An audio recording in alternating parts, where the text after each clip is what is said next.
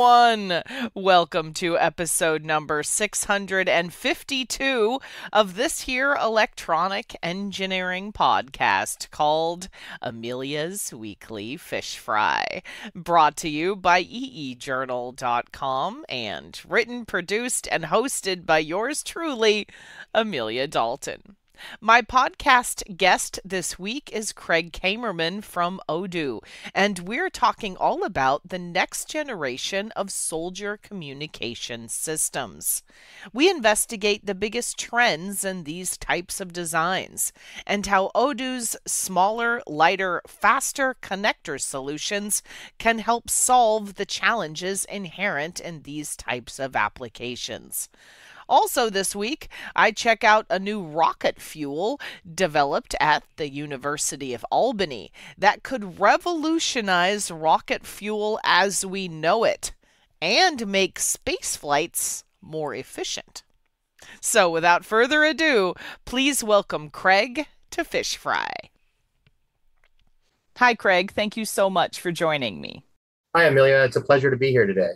Excellent. Okay, so we're talking about soldier communication systems with Odoo's smaller, lighter, faster connector solutions. So, Craig, first, what kind of trends are you seeing in this space? And how do you see these trends evolving over time? From my perspective, the soldier and their systems, which allow them to operate in a multitude of environments, has dramatically changed over the last, let's say, 15 years. With all of the electronics added to their kit. At the center of these electronics is interconnectivity. Of course, the trend has always been smaller, lighter, and faster, but we are seeing new technologies which enable this emerging at an ever-increasing pace. In the past, the soldier communication systems focused on reliable technology first and foremost over any other aspect. Today, the landscape has incorporated many commercial technologies to enable better fidelity, such as the trend for high-speed data transfer in a ruggedized package. This enables our soldiers to have the best access to real-time data that is secure wherever they may be in the field. In the end, the speed that the information is given and received can ultimately save lives. Craig, what kind of solutions do you think could help solve these issues? With respect to soldier communications and furthermore the broader soldier kit, the speed to market is ultimately the driver of adoption. As we move further into the future, the manufacturers supplying these products need to have robust and agile supply chains in order to meet the demands of the warfighter in total. The overall adoption of commercial high-speed technologies into more robust and ruggedized form factors enables the soldier to not only have an advantage in combat, but also in training. Today, we are at an inflection point where the soldier has an ever-increasing amount of kit they need to carry with them in order to perform their duties. We see that the need for smaller and more efficient electronics also reduces the overall weight of the kit they need to carry.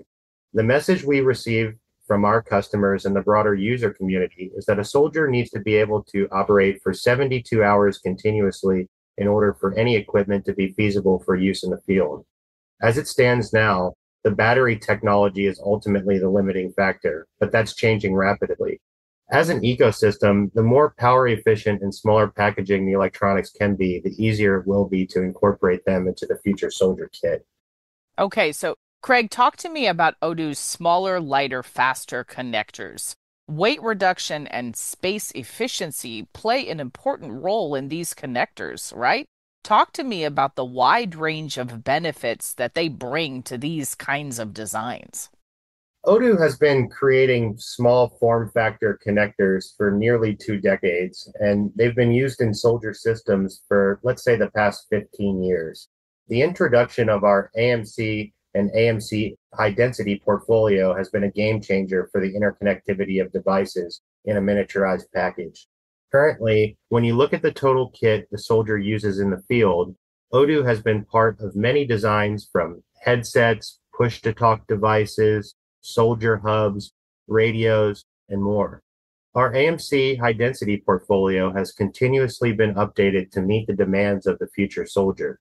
For instance, we've incorporated new plating technologies to further increase resistance to corrosion in the field, up to 500 hours. Additionally, we have newer insert arrangements that continue to push the boundaries of the amount of power and data we can have in a small package. From a benefits perspective, because Odoo has been keeping the overall housing sizing the same, the weight increase is minimal while the technological advancement has been dramatic. In addition to the standard offerings, Odoo creates bespoke solutions for many customers that incorporate bleeding edge technologies into our partners' equipment. Said differently, the acronym typically used is SWAP, size, weight, and power.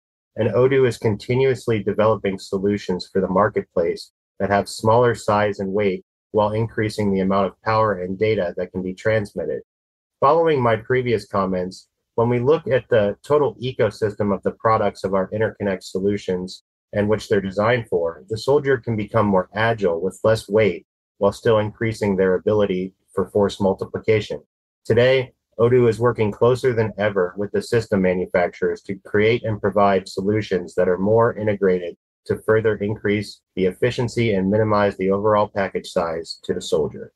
So, Craig, can you share any specific application examples of these connectors in real world designs? Sure. From a commercial perspective, we even see some trickle down from the military side of our business into the commercial space. So we've taken our communications equipment technology into an ever increasingly small package for use even on stage by your favorite music artists at concert venues for their in-ear monitors. On the soldier side, we've been incorporated into many of the headset, radio, and push-to-talk designs that are currently in the marketplace today, but we're also working with our partners for their future designs.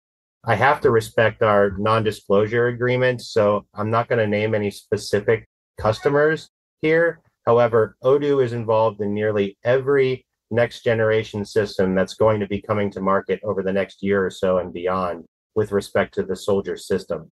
Fantastic. All right, Craig, it's time for your off the cuff question. So, if you could have one meal right now, it doesn't matter if it's on the other side of the world, you need a passport to get there, what would you have? I'm from Maryland originally, and my favorite food is crab cakes if I could have anything. It's a local delicacy, and you can't get them like we make them in Maryland anywhere else. I love it. That sounds awesome. Well, Craig, I think that's all I have time for today. Thank you so much for joining me. I really appreciate it, Amelia. Thank you. Have you heard about the revolutionary new rocket fuel developed by a team of researchers at the University of Albany? All right, my friends, time to get your chemical engineering hats on, 'cause we're going in. So, what makes this rocket fuel so much better than previous fuel technologies?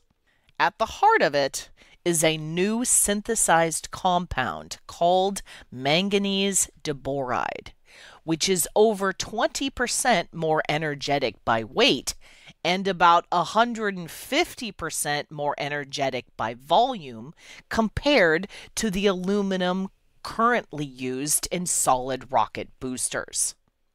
And even though it's a very energetic fuel, it is also very safe and will only combust when it encounters an ignition agent like kerosene. Now, manganese diboride is part of a class of compounds that has been thought to have unusual properties. But exploring what these properties can do has been, well, limited because we really haven't been able to produce them. And we haven't been able to define their molecular structure either. Well, until now, when a team of researchers at the University of Albany have done all of that.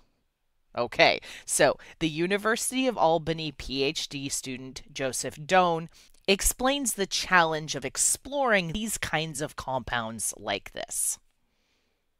Diborides first started getting attention in the 1960s. Since these initial looks, new technologies are allowing us to actually synthesize chemical compounds that were only hypothesized to exist.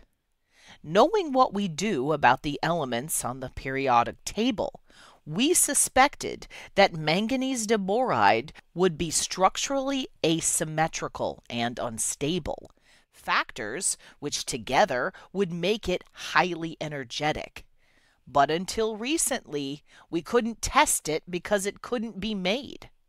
Successfully synthesizing pure manganese diboride is an exciting achievement in and of itself. And now we can test it experimentally and discover new ways to put it to use. So, step 1, synthesize manganese diboride. Step 2, define its molecular structure. So, University of Albany PhD student Gregory John was able to build computer models to visualize manganese diboride's molecular structure. These models revealed something critical, a subtle skew known as a deformation, which gives the compound its high potential energy. He explains the issue like this. Our model of manganese diboride compound looks like a cross-section of an ice cream sandwich, where the outer cookies are made of a lattice structure comprised of interlocking hexagons. When you look at it closely, you can see that the hexagons aren't perfectly symmetrical. They're a little skewed. This is what we call deformation. By measuring the degree of deformation, we can use that measure as a proxy to determine the amount of energy stored in the material. That skew is where the energy is stored. So, is better rocket fuel the end of the road for these boron-based compounds? Absolutely not. Associate Professor of Chemistry Alan Chen explains the future like this. There's this consensus among chemists that boron-based compounds should have unusual properties that make them behave unlike any other existing compounds. There's an ongoing quest to figure out what those properties and behaviors are. This sort of pursuit is at the heart of materials chemistry, where creating harder, stronger, more extreme materials requires forging brand new chemicals. This is what the Young Lab is doing, with findings that could improve rocket fuel, catalytic converters, and even processes for recycling plastics. Super cool, right? So, if you'd like more information about Odoo, their military connectors, or more information about this new energetic rocket fuel, I've included a couple links below the player on this week's Fish Fryin' page on eejournal.com, and in the description for this week's YouTube episode as well. Hey, have you checked out EE Journal on social media yet? Well, you should. You can find us at facebook.com/EEJournal. If you're into LinkedIn, I dig it. You can follow us or me on LinkedIn, and we are also on Blue Sky Social and Mastodon too. And we have a YouTube channel, youtube.com/EEJournal. Folks, it is chock full of all kinds of techie videos, including our very popular Chalk Talk webcast series, hosted by me, and our animated series called Libby's Lab. And of course, you can subscribe to our EE Journal YouTube channel as well. Thank you everyone for tuning in. If you know of any cool new technology or heck you just want to chat, shoot me a line at Amelia, that's AMELIA, at eejournal.com, or post a comment on our forums on EE Journal. For the week of October 3rd, 2025, I'm Amelia Dalton, and you've been fried.